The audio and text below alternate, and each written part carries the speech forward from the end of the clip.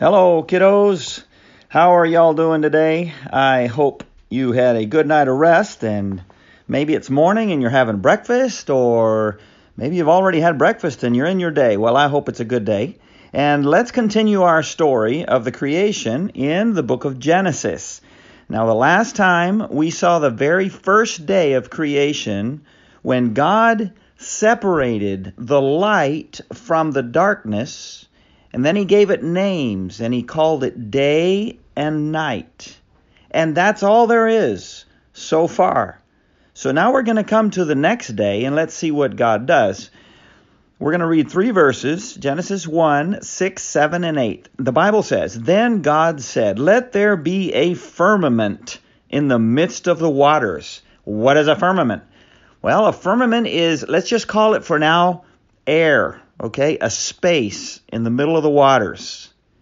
"And let it divide the waters from the waters." So now we have waters, and we have space, and we have waters again. Thus God made the firmament, that space, and divided the waters which were under the space from the waters which were above the space, and it was so.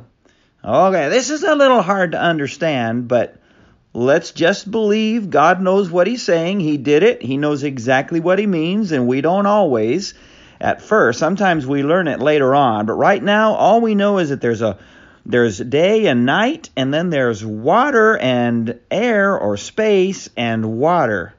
And then verse 8 says, "And God called the firmament heaven." Aha, so the space, that air, is what we call heaven, the sky. So the evening and the morning were the second day. So now we have 2 days, and we have day and night happening. Then we have water and heaven and more water. Wow, this is very different. This is very strange. And you know what? We're missing a lot of things. There are no trees. There are no people. There are no mountains. So all of this still has to come. And we'll see how God does it. We don't know exactly why God did things in the order that he did them, but he always knows what he's doing.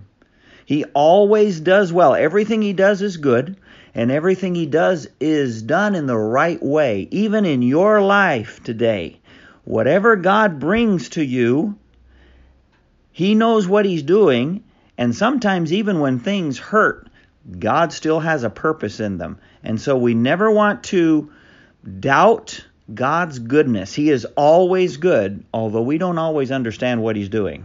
Okay? So, we have seen day 1, the day and the night. We have seen day 2, that is the water and heaven, waters and heaven. And next time we'll see what happens on the 3rd day. Okay? Goodbye. Love you.